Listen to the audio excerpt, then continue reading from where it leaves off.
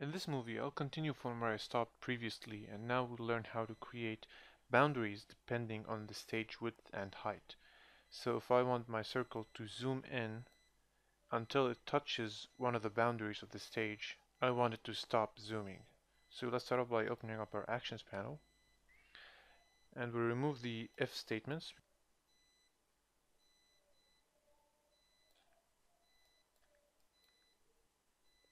And all of these as well. Okay, now let's first create a boundary for the left side of the stage. Again, it's going to be an if statement. So if. Now, how do I find out that the edge of my circle has touched the boundary of the stage? I can use the stage width, the circle's width, and the circle's X position. So pay attention here. If C dot width divided by 2 is less than stage dot stage width, and then minus stage dot stage width minus C dot X. That means that if the half the width of my circle, which is starting from this point onward, so the left edge of my circle is less than this entire area minus this area. So as long as half the width of my circle is less than the width of the entire stage minus this area right here, I want it to be, I want this to set the scale X of my circle and the scale Y equal to the, or multiplied by the E.scaleX and E.scaleY properties. So I'll set my opening and closing curly braces here. So control enter to test. Go touch and gesture, touch layer, and then zoom. And as we can see, we have reached the left edge of the stage, and now my circle has stopped zooming at all. We don't want that to happen. But now we know that the left boundary of my circle has been set. Now we'll fix the problem that we can't zoom anymore. So we'll create an else. That is, if c dot width over 2 is greater than or equal to all of this, then we'll set the width of the circle equal to its current width minus 1. So else c dot width is equal to c dot height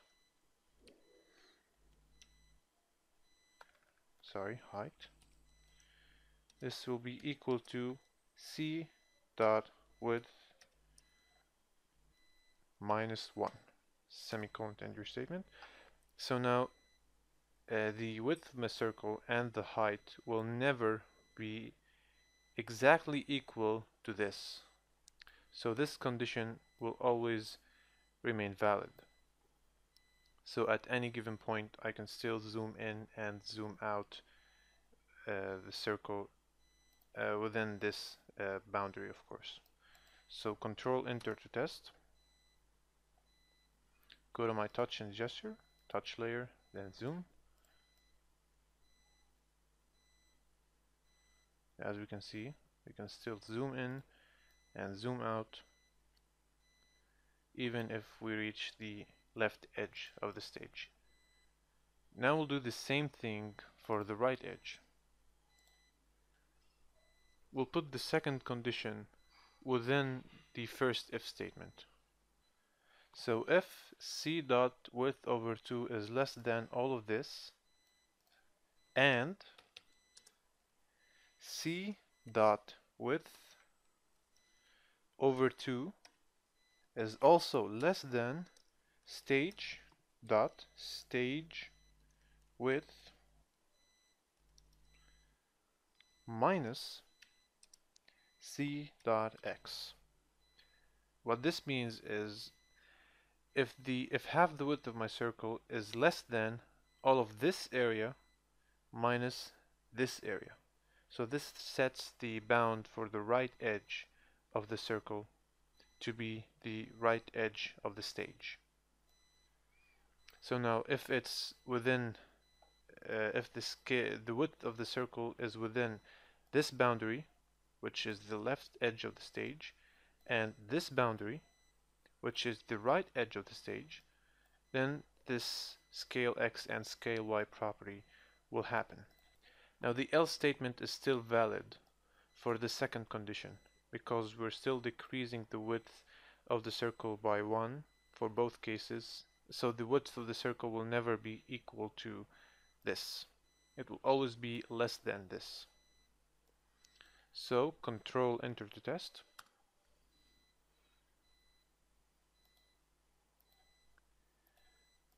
We can see that the left edge of the stage is still a boundary.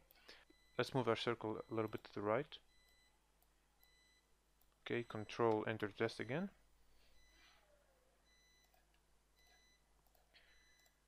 And what do you know? The right edge of the stage is now a boundary as well.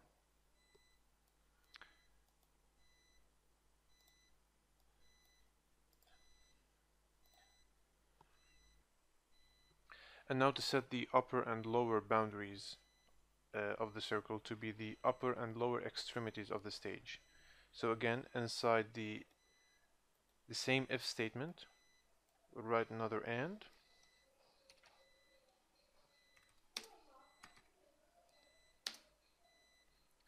And then the upper boundary, we can set this by writing c dot width over 2 is less than c dot y. That's simple. So as long as half the width of the circle is less than, less than the y position of the circle. And now for the lower extremity of the stage, so another and, c dot width, you guessed it, over 2 is again less than stage dot stage height minus c dot y. So now let's first set our circle near to the lower boundary of the stage. Now control enter to test.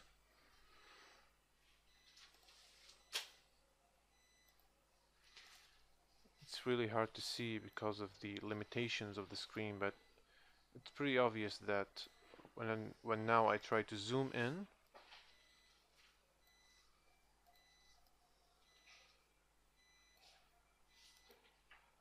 sorry, let's try that one more time. Control enter. Again, touch and gesture, touch layer, zoom. Okay, as we can see, the lower boundary of the stage is now a boundary for zooming. I can't go past the lower boundary of the stage. Again, the same for the upper boundary of the stage. I just move this like so and control enter test. Touch and gesture, touch layer, and then zoom. As we can see, the upper boundary of the stage is now also an upper bound for zooming. Let's finish this by making the circle draggable, so I don't have to go to the stage and adjust the position of the circle every time I need to move it from boundary to boundary.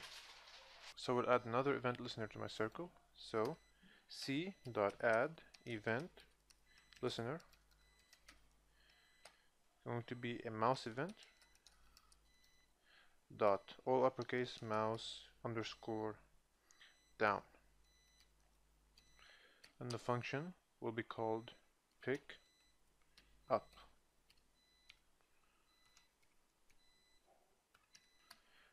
And again, let's copy this, paste.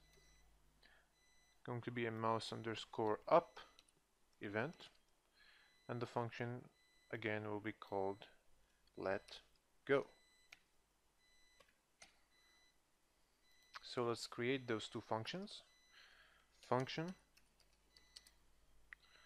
pickup. Its event variable is a mouse event, colon void.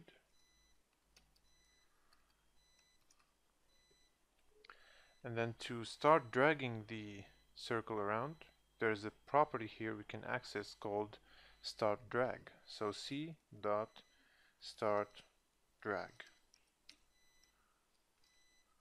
semicolon to end your statement. And this function simply allows us to drag the circle around whenever we hold down our mouse, because this function is being triggered by a mouse underscore down event. Again, let's define same way. Let's define the let go function. So function let go. The event variable is a mouse event, colon void, then c dot, you guessed it, stop drag, semicolon to end your statement. Now let's test our movie. Go to my touch and gesture event. Now to use the mouse, we can turn on the touch layer. Now I can move my circle around however I want. Let's set this close to the right edge of the stage. Now let's turn on my touch layer and click on zoom. As we can see, the right edge of the stage is a boundary for zooming in. Again, let's turn the touch layer off. Let's put the circle closer to the left edge of the stage. Turn the touch layer on and zoom in. As you can see, I can't zoom in past the left edge of the stage. Let's do it quickly for the upper and lower edge of the stage.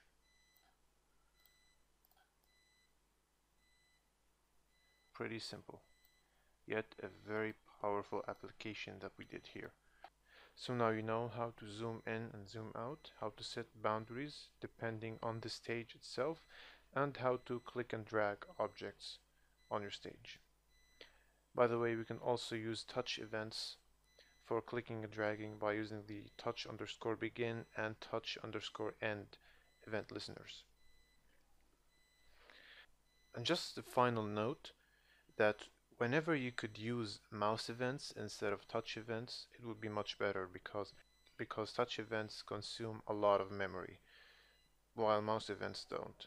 So we could have used touch underscore begin and touch underscore end to drag our circle around the stage, but that would consume more memory on a mobile device, and mobile devices memories are kind of limited. So when you're building a huge application, you need to save as much memory as possible. So whenever possible, use mouse events and not touch events. This is, by the way, recommended by Adobe itself.